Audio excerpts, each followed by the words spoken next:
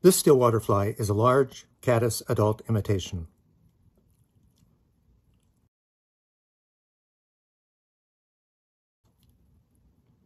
Normally tied on a size 6, this variant uses a light wire size 10 dry fly hook with a 2 extra long body as an extension of the hook shank.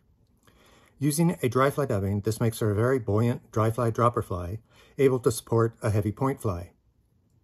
Adding additional colorful CDC over the wing provides a little bit more high visibility indicator. In my vise, I have a size 10 2 extra fine dry fly hook. I have started my 70 denier black thread about 2 eyelets behind the eye and wound it back to the bend of the hook. This front section here is going to be where we'll have our thorax. Take a extra small wire. Now I'm using silver. You can use olive, you can use black. And we're going to mount this on the top of the hook. Bring it underneath. Hold it on top. Make a wrap. And we're going to pull it to length. And it's going to stop at that same point. And if it wraps around like mine did, that's okay. Now take a piece of mono that's heavy duty. Now this is a 30 pound test line. The butt of your leader, if you have some old leaders, will work just as well.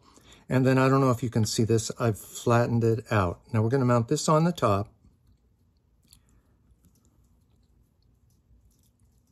Right where our thorax is going to begin. We're going to hold that there. Now that's going to help prop up our wing. And then let's do a half hitch while we fiddle around with reconfiguring our little project here.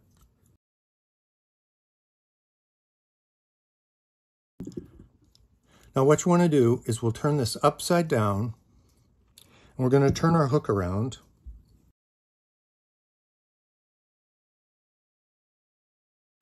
Bring your thread cradle off to the side. Now we're going to bring the wire and the mono over the cradle, which you can't see, it's out of sight right now. And I have a quick little picture on the next slide that'll show you what this will all look like. Put a little weight on your mono. I attach some hackle pliers. And then I do the same thing with my little wire. Have some smaller hackle pliers.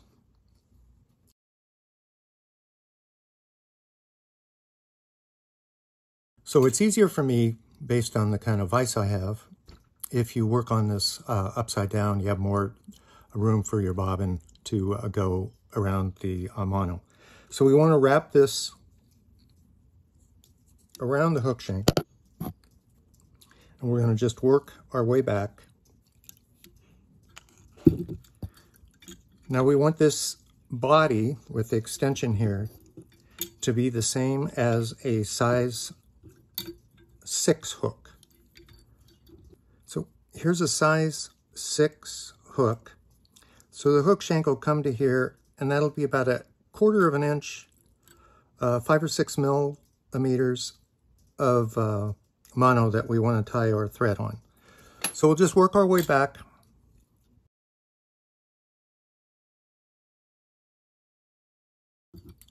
It looks good right there. Then take some super glue and put a little dab of it on there.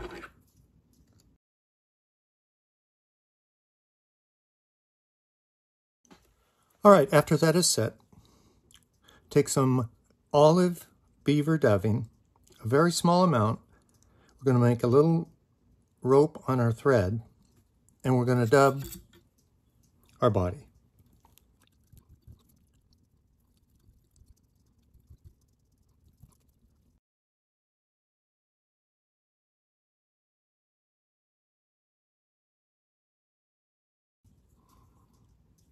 And when you get right in the bend there, and I ran out, you're going to have to make sure you tuck in some dubbing in there.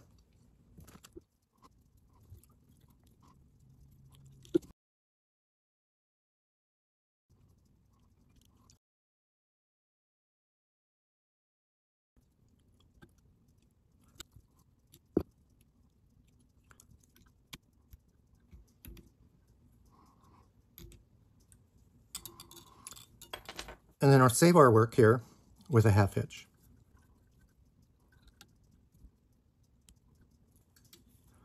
Okay, we'll now take our wire and we'll wrap this in the opposite direction.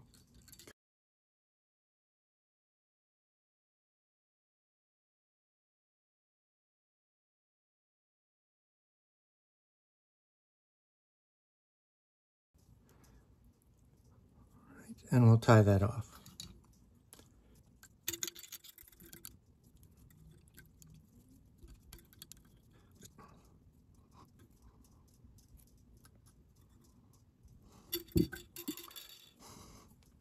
And we'll put another half hitch in.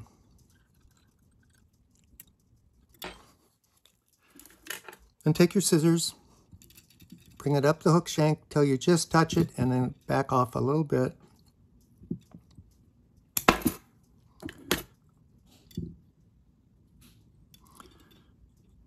There we got our extended body. And we'll just flip this around.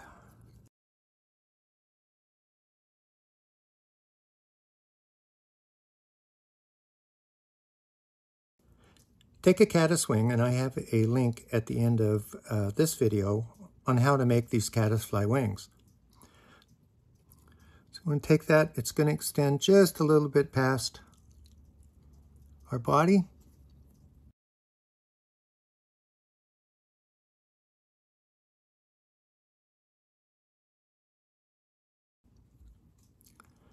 And we'll tie that down.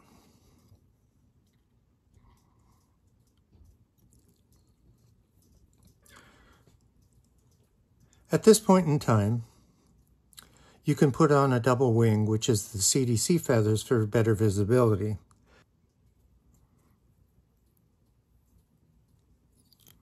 Make a couple wraps, bring these back up on top.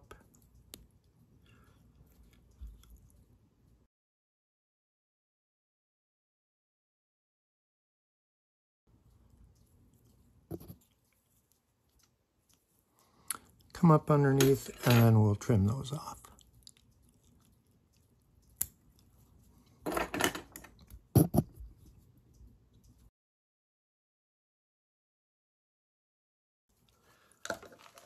Find a cock hackle. I took this one off a cock neck that was dyed black.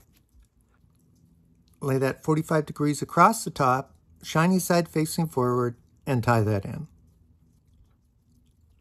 Take some more of your olive dubbing, and we're going to dub our thorax.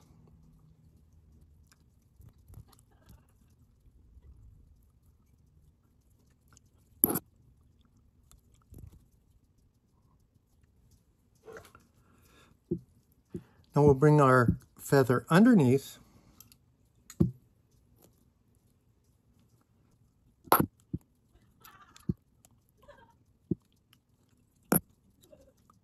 And we'll lock that guy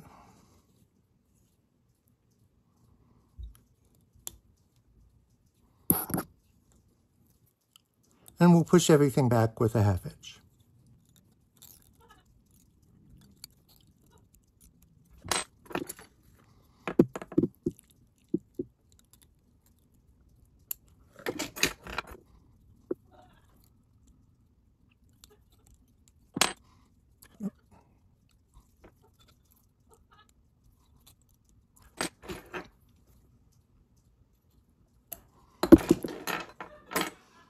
And then put a little bit of super glue on there.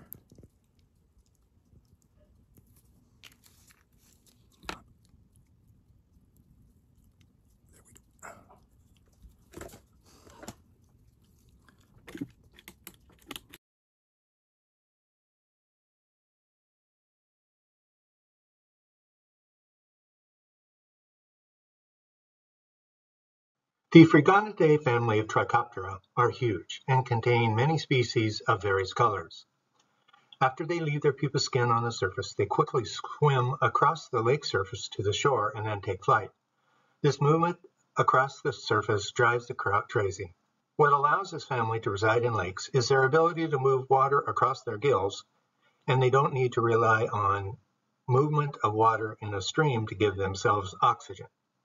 Also, with this very buoyant fly, You can hang a pupa pattern underneath for a killer combination.